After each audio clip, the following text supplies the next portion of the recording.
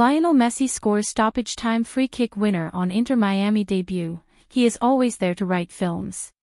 On Friday evening, another chapter in Lionel Messi's extraordinary career was written when the Argentine superstar came off the bench to make his debut for new club Inter Miami. With the score tied at 1-1 in the 95th minute, Miami was granted a free kick in a dangerous area. Messi stepped up and curled an incredible shot past the Cruz Azul custodian to send the crowd into a frenzy. Lionel Messi scored a stunning stoppage time free kick winner for Inter Miami against Cruz Azul in the League's Cup on Friday.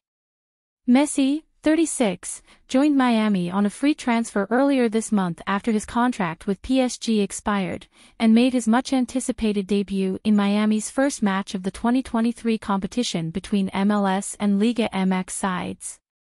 Messi and fellow new addition Sergio Busquets were introduced to a thunderous reception in the 54th minute, after Robert Taylor had given the MLS team the lead in the first half. However, just over 10 minutes after Messi's arrival, Uriel Antuna equalized for Cruz Azul. But there was one more twist in the tale when Miami was awarded a free kick in prime Messi territory in the 95th minute. After a little pause, Messi unleashed an unstoppable shot over the wall and into the corner, leaving Andres Godinho powerless in the opposing goal. The maximum crowd, which included celebrities such as LeBron James, Serena Williams, and Kim Kardashian, erupted as Messi wheeled away with his colleagues to celebrate. "I had the game's last chance, and I shot it like I always do," Messi told MLS Season Pass. "I was fortunate that it went right to the goal and that the custodian was unable to stop it, and it was a goal. It was a very happy moment to get this first win.